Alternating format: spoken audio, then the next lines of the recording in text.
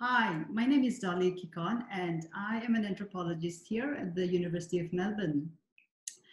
And today I would like to start a conversation by paying my respect and acknowledging the traditional custodians of the land, elders past and present on which this meeting takes place. It gives me great privilege to invite Dilpreet Kaur Taggar today.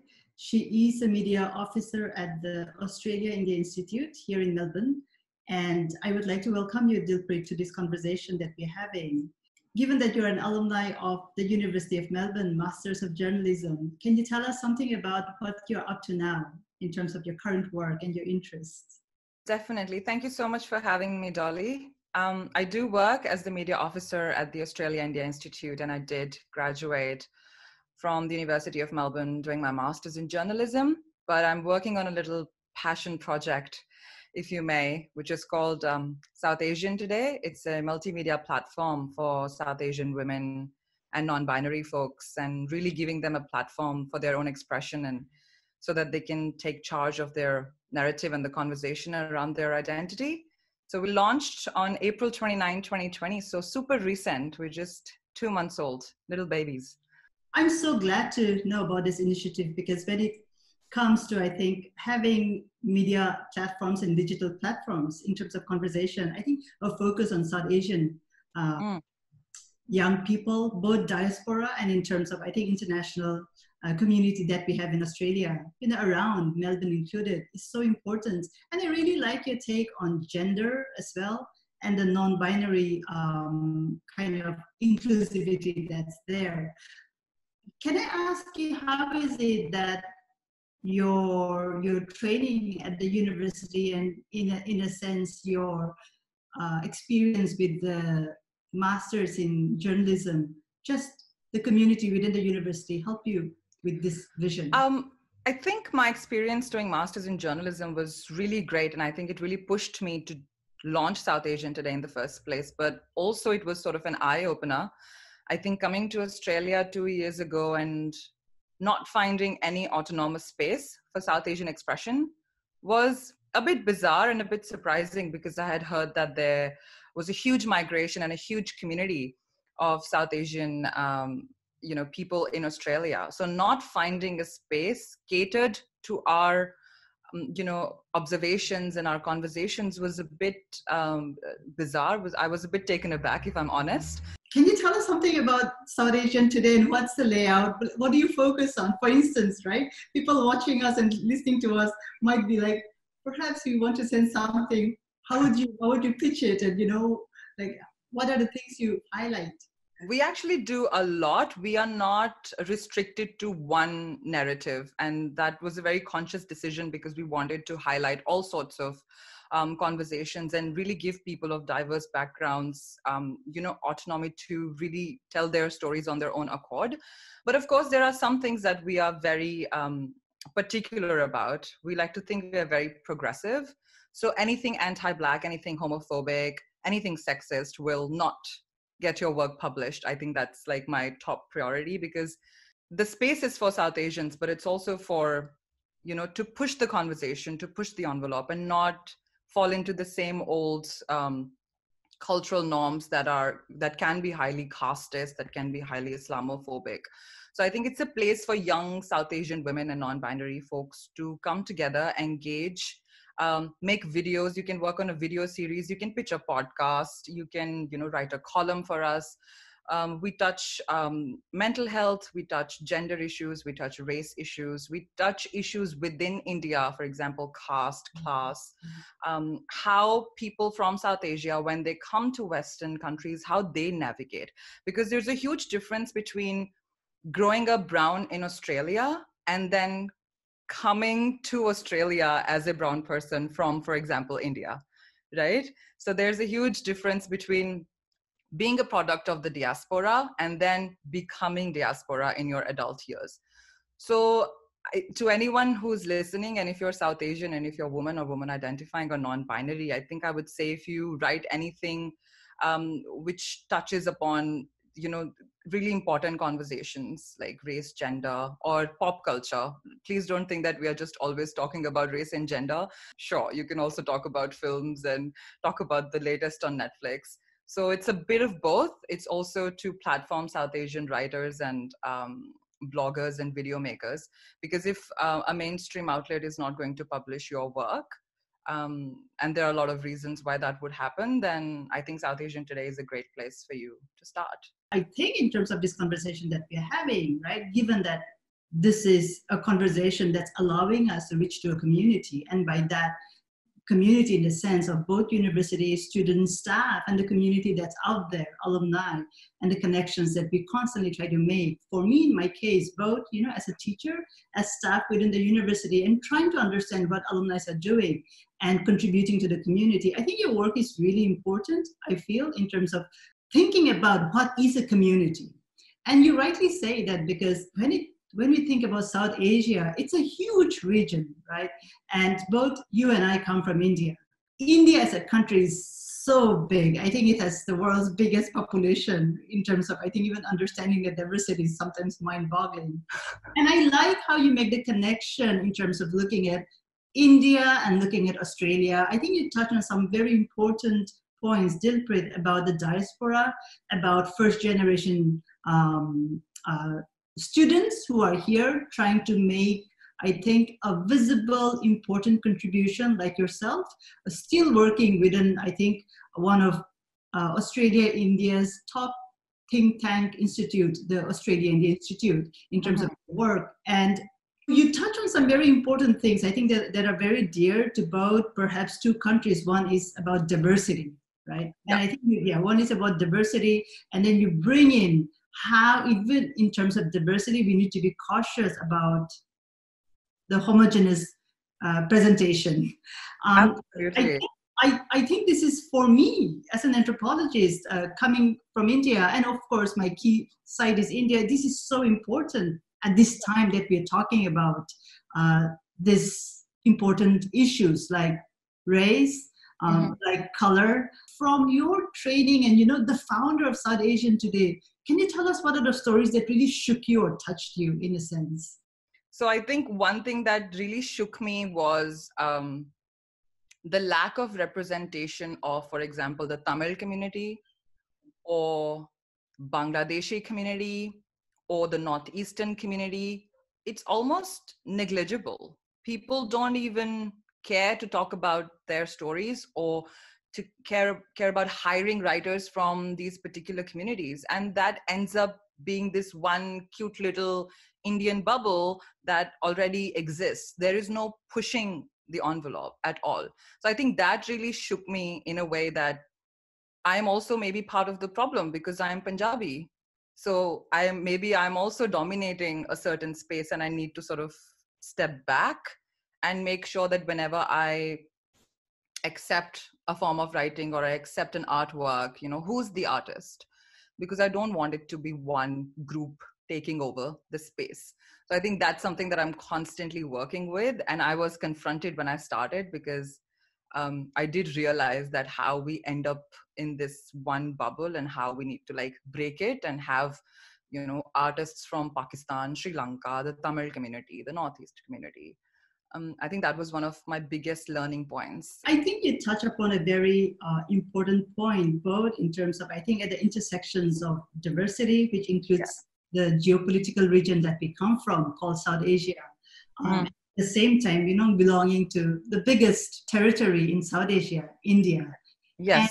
And I think within that, you point out a very significant tension in terms of, when we say South Asia, just the predominance of Indian expertise at times is overwhelming, right? Yes. And I think you rightfully say that. But I want to actually linger on the second very important point that you raised as well, about India and the homogeneity of it. And I think even as educators, right? And because we're having an honest conversation, I belong to the scheduled tribe community in India, also known as Adivasis, indigenous to the land. Yeah. And yet, even as international staff here in Australia at the University of Melbourne, the way that even educational institutions at times fall into the trap for me is very telling, right? That, within big institutions, we will only recognize one festival, right? It's Diwali. It's Diwali, of course it's Diwali. Right? It's the festival of lights, and everyone's just so happy. They're all celebrating, not realizing that India is so diverse when it comes to religion. If I may ask you, Dilpreet, I think in terms of your work at the Australia India Institute as a media officer, how do you see your role there? And in terms of, because you, on one hand, work for a very important, I think, serious think tank, and on the other hand, you're the founder of South Asian Today. So how do you navigate that? Wow, you're really putting me on my on the spot, Dolly. um, but yes, of course, that's a very important conversation, and these two aspects of my life are very much in contrast with one another, because Australia India Institute is more academic and more about research publications, whereas South Asian Today is political, social commentary. I do my role at Australia India Institute, and I've had the privilege to be in spaces that I probably otherwise would never be. And I think that's a big advantage. I probably would never attend the conferences that I did attend. And that gave me a different sort of insight that when two countries meet, in this example, Australia, India, there's not just political and social commentary and people go home. There are policies and strategies and, the heavy stuff that goes into it, which I probably would never, ever have thought about. So I think I am glad to, have known some of the people and made connections that I did in the past year.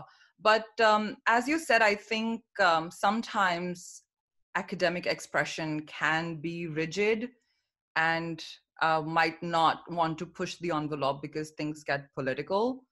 So I think it's a bit of the both. I think I'm in the middle of two very contrasting worlds, but that's interesting. I think I'm enjoying it. But I wanted to ask you if you could give me an example of being an Indigenous Indian woman in Australia and doing academics at the University of Melbourne. Did you ever feel the need of more representation? Did you ever, maybe some incident you can share with me? One thing has been actually the lack of understanding about India Yeah.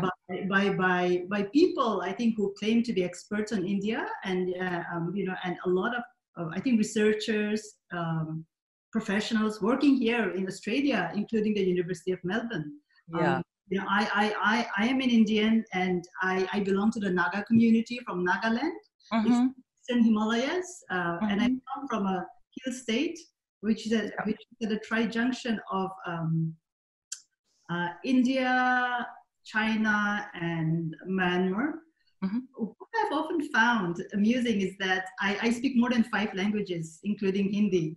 But whenever I go for meetings, all India strategy meeting, because I am currently the senior research advisor at the Australia India Institute. But there's often, I think, a disjuncture between the face that I carry and what an Indian should be. And so I've had really fascinating experiences being international staff here in Australia. And interestingly, not so much from Australians themselves, but I think from the Indian diaspora who are here, including the South Asian diaspora. I meet a lot of students from across the region, given that, I have students from the AUSAID program and some amazing, I think, Australian government fellowships who come. In the body that I carry as somebody from India, it's always been a lifelong lesson. And I think it straight away speaks to, Dilpreet, what you were saying about both the lack of understanding about India before we blame outsiders about, their lack of understanding. I think Indians themselves who claim both an expertise on that country, including the diaspora, have Yes. very, very, at times, I think, limited understanding about where should we going and what we should be doing about this kind of diversity that we have. I'm very amazed and very touched by the welcome to country that Australia, including the University of Melbourne and every place of work, both cultural, educational, political, social spaces have adopted. That's deeply touching. I've been here in Australia and I've been a staff at the University of Melbourne since 2016. And at times I hear debates, right? That is it just token that people are saying it, or are they saying it from their hearts? But the fact that this is recognized, we are on Indigenous land, is so deeply meaningful. So I think when we talk about South Asia as a region, and also particularly India, I think the process to learn about reconciling, the process to learn about healing, I think is so important. I do agree how important it is.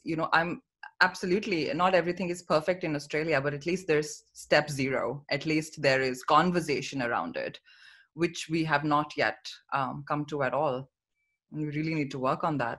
I really admire the conversations that's happening, right, outside the academy. And I think I want to come back to the point where you talk about the limitations of the academy. And I'm part of the academy, and I really respect and admire you for putting it out there. And I think this is so timely, because with the entire George Floyd murder that happened in the United States and the protests around the world, including Australia, my own discipline, anthropology, gosh, man, it's sipped in colonialism, right? It's sipped absolutely in white privilege. So in a sense, if we are not actually talking about decolonization, if we are not taking that as a serious approach, I think as academics within the academy, we're in deep trouble. So Dilpreet, I really wanted to ask you about then this South Asian Today platform that you have. You are such a genius when it comes to digital technology, and I've seen you just like fly up with podcasts, and because we are colleagues at the Australian Institute. Yeah. How relevant or how important do you think the digital technology is going to be when it comes to dissemination of information and debates? And do you have a message for people out there, for instance, right, who are refusing to get into the digital space? Oh, okay. I think digital media is the only remaining form of media that is actually fearless when it comes to really political conversations.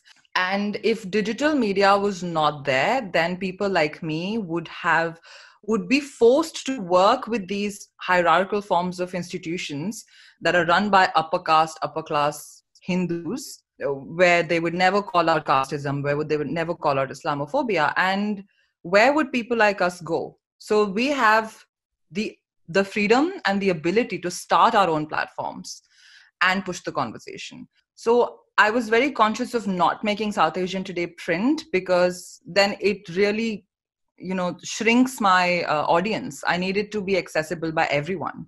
In closing, I would like to ask you about future visions for South Asian Today. How do you see this platform coming with some of the important connections that we have in Australia, whether to do with the Indigenous issues coming up, to do with the race justice issues coming up? Does it have a space for that as well, for collaboration? Absolutely. We're actually working on a whole corner on the website, which will be completely devoted and full of resources for settlers and South Asian settlers to learn about Indigenous history of Australia. It will have resources for you to learn how to be an ally, how to give back to the community, how to pay your rent, which is so important. You need to pay your rent to at least one Indigenous organization, especially if you're a settler. And we will be celebrating all these Indigenous artists and writers. We'll have their bios. So it's going to be a whole hub of just Indigenous excellence on South Asian Today, which is so important. So it's also one of our ways to connect with the community. We work on this land. It's so important. And also a way for us to use South Asian platform to get South Asian settlers to learn about the land that they're on and what they can do to be good allies. And that's definitely a big, big priority for me. So definitely, I think in the next couple of months, we should be done putting it up. And I'm actually very excited about that. I'm equally excited, and that's it. We are allies, and this is a journey that we're going to take together. So it's been such a pleasure talking to you, Dilpreet, and thank you for your vision, your initiatives, and for just, I think, being such a trailblazer So it's been a really wonderful, I think, session talking to you. So thank you so much. It was an absolute pleasure talking to you. Thank you so much for having me. Thanks. Bye-bye. Bye.